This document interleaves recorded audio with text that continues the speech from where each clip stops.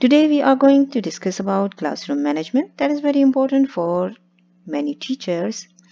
Most of us we have this difficulty to manage our classroom though we have good knowledge and we have skills to teach our students, but we are lacking in classroom management. So there are few points. These may help you in future to control your students and manage a good environment. So here the basic point or the very important point is knowing your student's background. You must know child's background because it will help you better understand child's need. Teaching is a very responsible, sensible, devoted profession. You have to play a role of a parent in a school.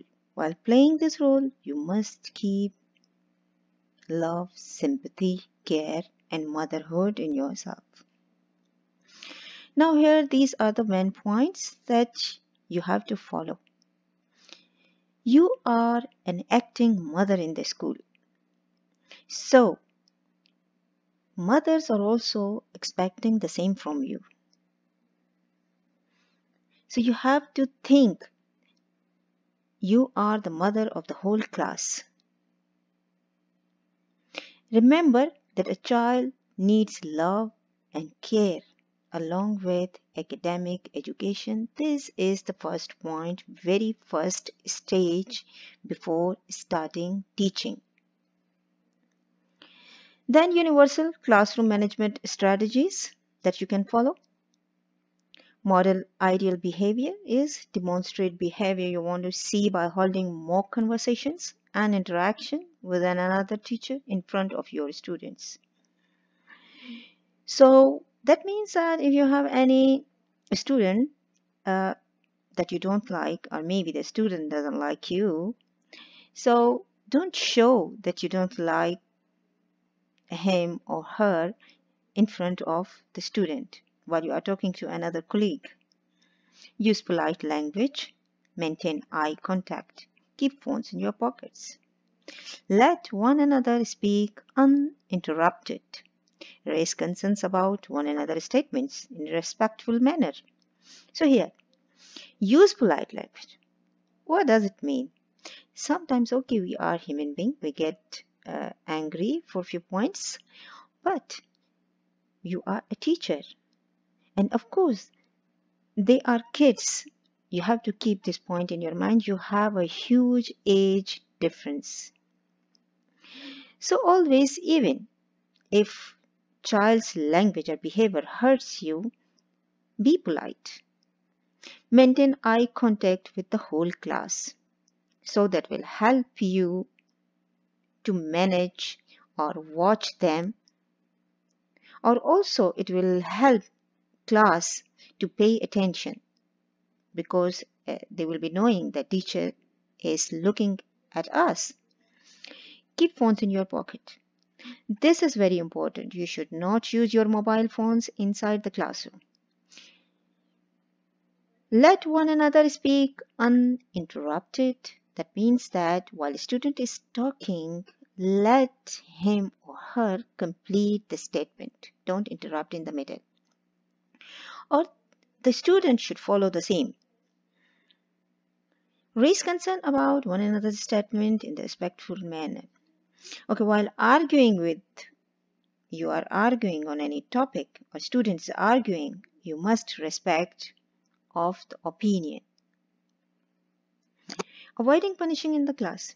Address isolated behavior issues instead of punishing the entire class so as to avoid hurt your relationship with untasked students. Instead, call out a specific student in a friendly manner. For example, do you have a question? Not stop talking and disturbing other students. So you have to focus here. Instead of punishing inside the classroom or scolding the students in front of other students, it's better to call the students outside of the classroom when you finish the class. Then ask him or her what the child needs, or do they have any question to ask? Do you need help focusing? You have to ask this question. Not Pay attention and stop fooling around while I am talking should not say that. This basic approach will allow you to keep a friendly disposition while immediately acknowledging poor behavior. Another important point to keep in your mind is interview students. Interview students who aren't academically engaged or displaying pro-social behavior to get insight about how to better manage them. While running learning stations or a large group activity, pull each student aside for a few minutes. Ask about what helped them focus, who they work well with, their favorite types of lessons, their favorite in-class activities, which kind of exercise helped them remember key lessons points. Note their answers to come up with activities and approach that engage them, thereby limiting classroom disruptions. So these are the main points you have to focus on this to improve the quality education. Addressing bad behavior quickly. Avoid hesitation when you must address bad behavior, especially when a student breaks a documented rule. We have some classroom rules that students must follow. If someone is breaking that rule, you must address that behavior at the very beginning. Don't drag it too long. Acting sooner than later will help ensure that negative feelings, whether between a student or you and a student, won't fester. Failure to act can result in more poor behavior, leading to needlessly difficult conversations. If you are not taking any step at the beginning of a student's bad behavior, this will last longer and the student will uh, disturb you all the time inside the class. You won't be focusing on your lessons while you are teaching and you won't be happy. You will not have any motivational feelings to teach that class.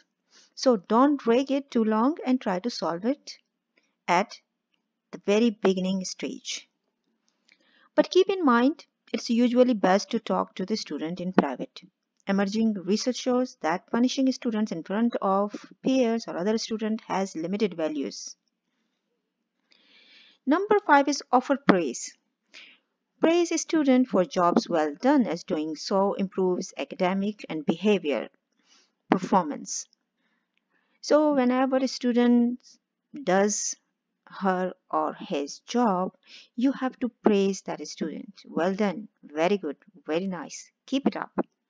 When it is sincere and references a specific example of effort or accomplishment, praise can inspire the class, improve students' self-esteem, reinforce rules and values you want to see. So when you praise any student for their good effort, that will encourage other students to do the same. And also it will improve the students' self-esteem. Perhaps more importantly, it encourages students to repeat positive behavior. Praising his or her use of specific tactics should go a long way in ensuring he or she continue to use these tactics. Not to mention, you will motivate other students to do the same, of course. Number 6 is build excitement for content.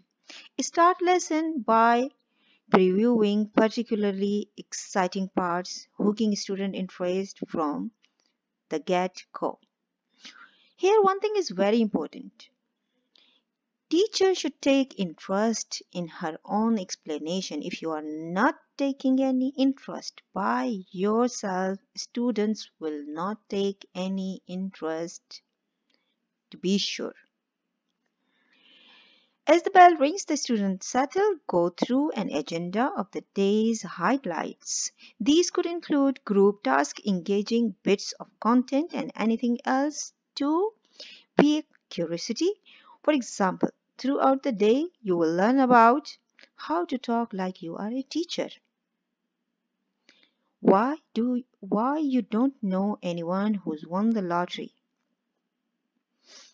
What's all the kings of Saudi Arabia have had in common?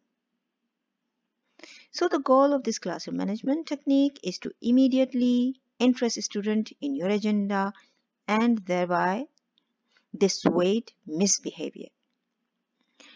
So begin your day with few motivational questions or sentences.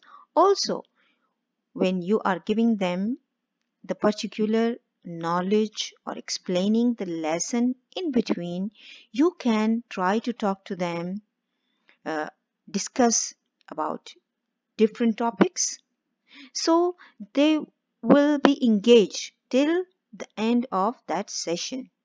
So this is very important. Interaction is very important between the teacher and the student. Thank you so much for watching. Give it a thumbs up if you like my video, and please don't forget to like and subscribe my channel.